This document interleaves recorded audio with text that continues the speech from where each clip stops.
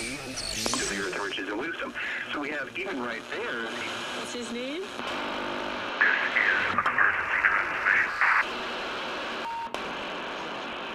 This is an emergency transmission from FEMA Region 6 in occupied North America.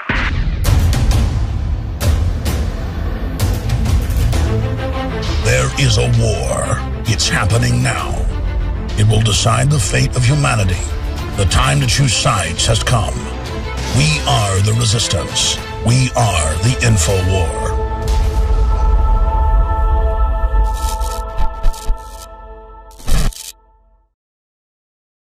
We've got an important, interesting show today. You're not going to want to miss this.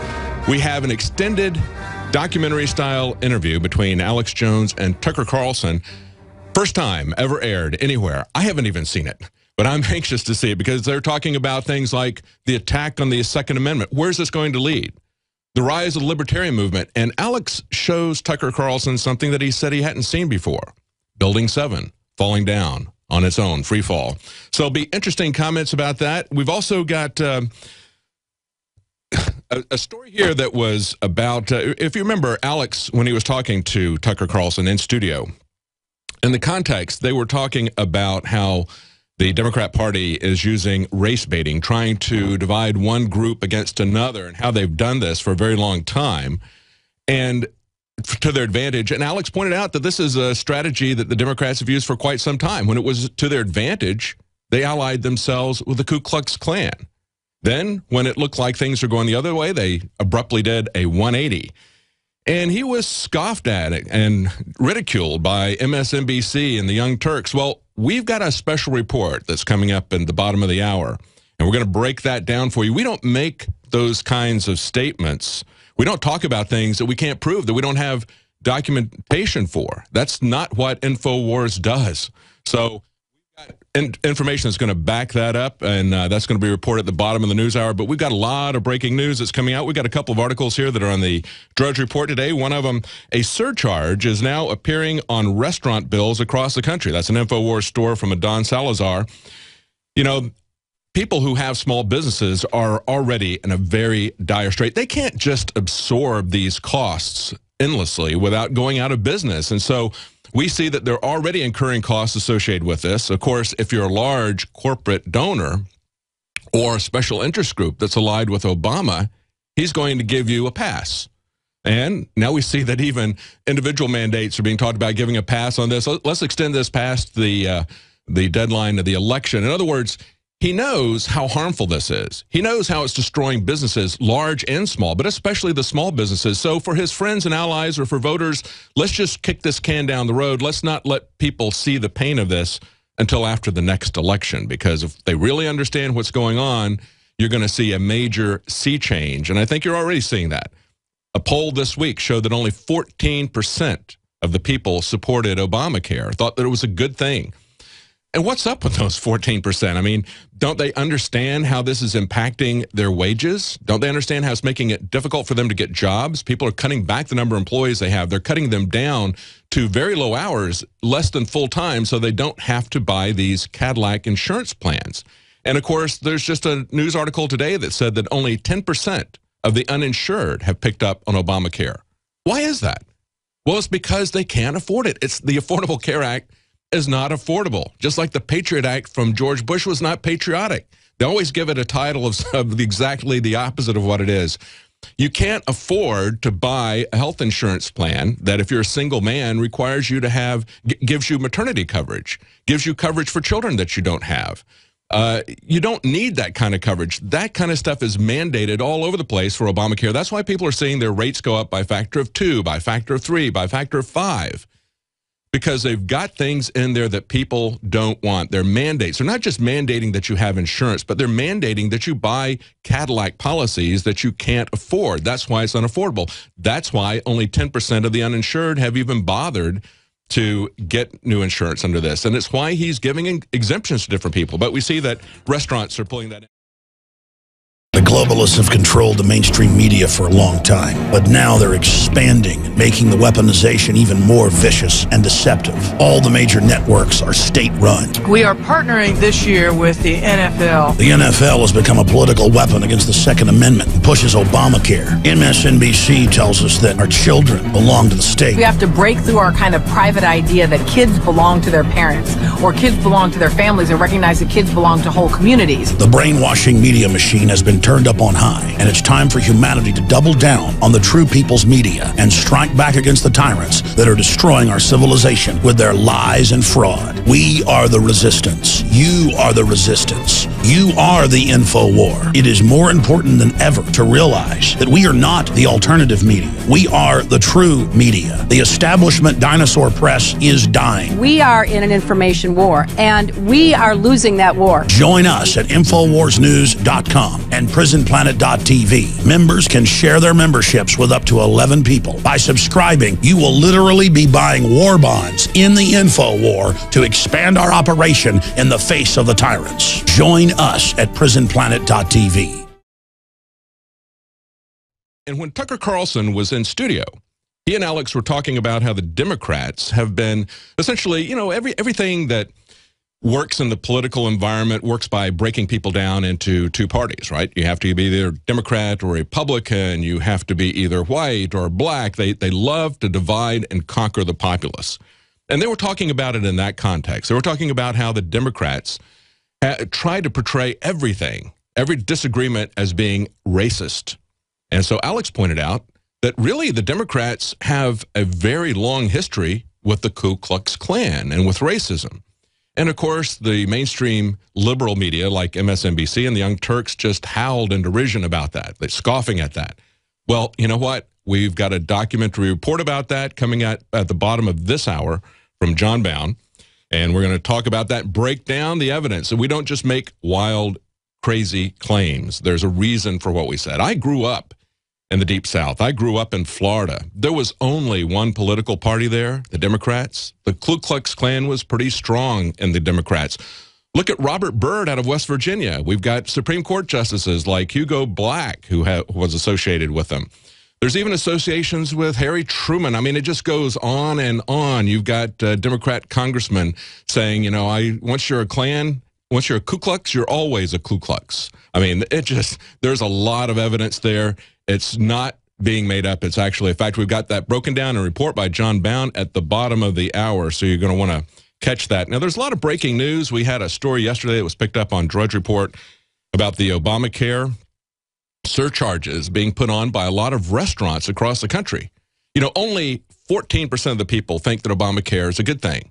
Now, obviously, those 14% of the people don't understand how it's affecting employment. They don't understand how people are getting part-time jobs because the employers can't afford to put them on these Cadillac insurance policies. And they're not even part-time in the sense that we've thought of part-time.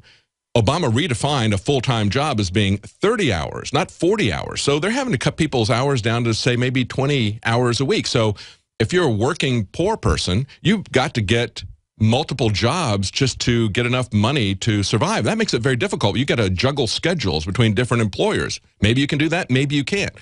But evidently, these 14% of the people don't understand or don't care about that. Maybe they don't understand that employers can't afford to just swallow those costs. Now what you're seeing is, and maybe they'll understand this, when they see a surcharge on their pizza bill, and they see that that's from the Affordable Care Act, is making their pizza less affordable. Maybe that will get their attention. And this story from Adon Salazar that was up yesterday, he points out that a pizza shop in Denver is adding a 5% charge to customers' bills in order to pay for half of the health care costs of their employees, both full and part-time. So 5% surcharge to just pay for half of the Affordable Care Act. There's another restaurant chain in Florida adding a 1% surcharge right now to customers' bills. Now, this is even before it's gone into effect, but they're pointing out that they still have costs of compliance, and they're trying to get this, they're breaking this out separately. People are complaining about that, but, you know, we see that happen all the time with public utility companies. They're constantly breaking out. When you look at your bill, there's a lot of breakouts for additional surcharges that get mandated by the government. And, of course, the Supreme Court said that Obamacare was a tax. It's a valid thing to break that out, just like it's a valid thing to break out a sales tax. Now, there's been a lot of news about Bitcoin. We've had a Bitcoin conference here in Austin, and we've had Stefan Molyneux as well as Ben Swan, who were at the conference. They were in studio the last couple of days. We've had very interesting interviews with them. Alex talked to them here on the radio show. We had interviews with them on the nightly news, and we aired the one from Stefan Molyneux last night on the nightly news. We will be airing the one with Ben Swan later. But now there's some interesting news.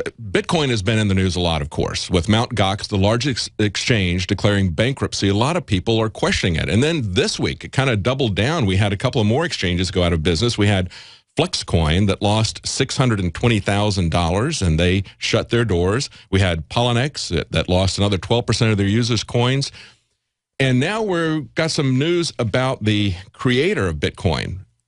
But before I go to that, let me backtrack here just a little bit and talk about Flexcoin and Poloniex, because this is one of the comments that both Stefan Molyneux and Ben Swan had. They were saying that it's a good thing when bad actors like Mt. Gox or people who don't handle the money well go out of business. We don't see that in the fiat banking system, the Federal Reserve. We have banks that are too large to fail. They're not allowed to fail. Instead, they just keep going and going and going, these zombie banks, and they're bailed out by the public.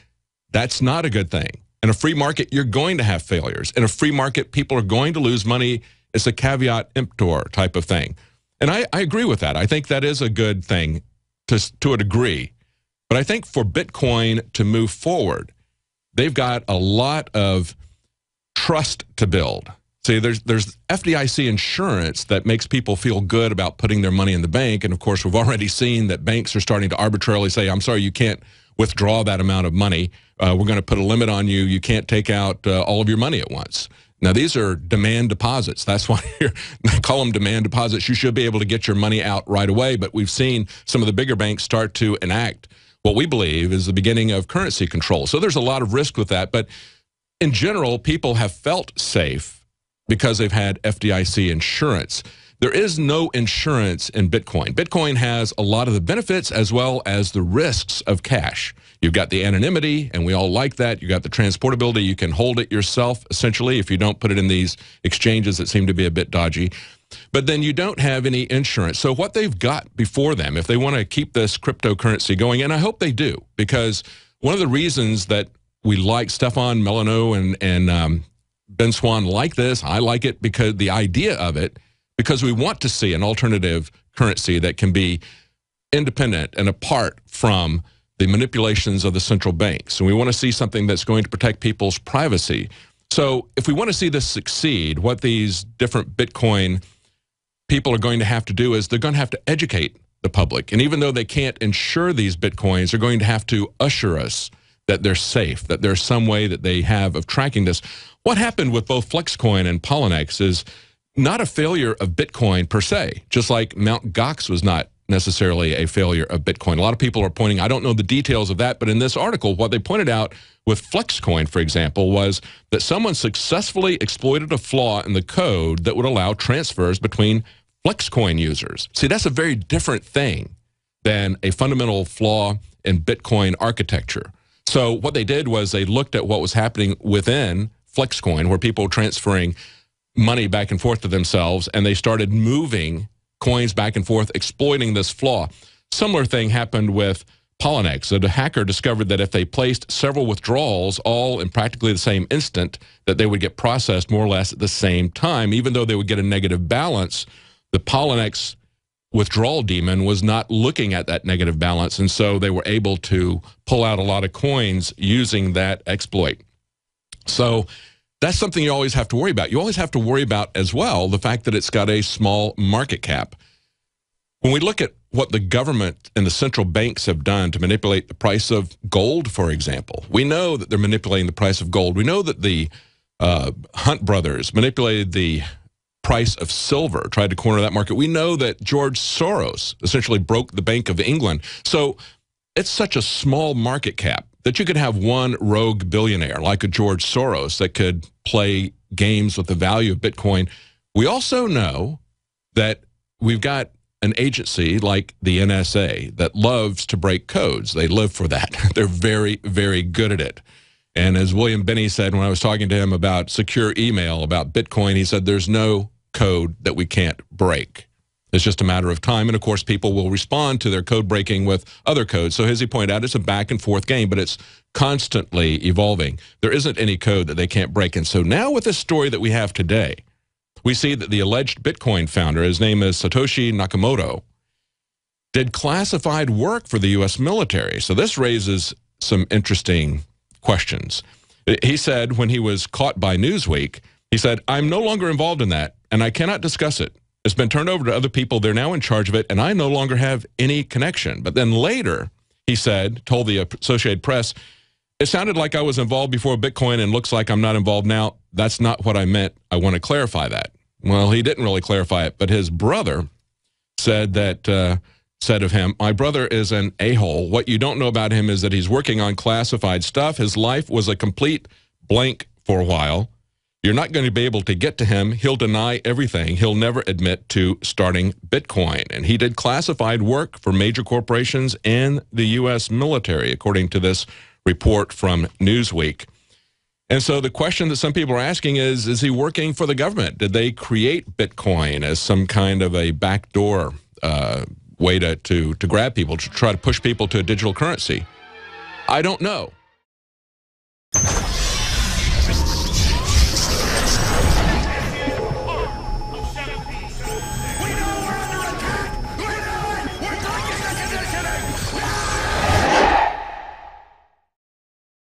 Coming up in the next segment, we're going to have John Bound's special report about Democrats and the Ku Klux Klan. As part of Alex and Tucker Carlson's initial interview here in the studio, the subject of how the Democrats race bait and subdivide the population into competing groups came up. And so Alex pointed out that the Democrats have had a very, very long association with the Ku Klux Klan. And, of course, mainstream media could not believe that, came up and ridiculed that. Oh, really? Well, you know what? John just came in and told me, he said, there are so many connections. He didn't have time for all of them in the 10-minute report, but it's a great report. So you're going to want to see that. That's going to be in the next, or listen to that if you're listening on the radio. It's a good radio report. We're going to have that in the next segment. But let's take a look at some of the news today. We've got Russia reportedly halting all exports to the U.S. of Russian-made ammunition. Now, this is a big deal because remember, as we had the ammunition shortages because the massive purchases of Homeland Security and other government agencies, we had massive shortages. That was alleviated somewhat by the importation of Russian arms. And now, because of the new buildup in the Cold War, this tension, as Obama is threatening to put embargoes against Russia, Russia says, I see your bluff, and I'm going to raise the ante in the poker game. And so it just keeps getting worse and worse. Now we see that this is another aspect. As they're pointing out, this one person reported and said, the largest wholesale gun and ammo distributors in the U.S. have informed us in a private conversation today that a massive scramble is on for all 7.62 as Russia has reportedly halted all exports to the U.S. of Russian-made ammunition. And they say that just in the last 10 hours, they sold out of every last round they had. Now, that report is up on Infowars.com from Max Slavo. And we also have Obama, if you remember, yesterday, he put an embargo on critics. So he's going to not only stop the flow of goods to Russia, he thinks, but he's also going to stop any criticisms from flowing into the United States, or at least the critics from coming into the United States. Isn't that amazing? Isn't that amazing that he's got his pen and he's just going to, by edict, say that if you disagree with his characterization of a foreign conflict, you're not going to be allowed in the United States? Why is Obama taking it so personally? This is something that's happening in a foreign country.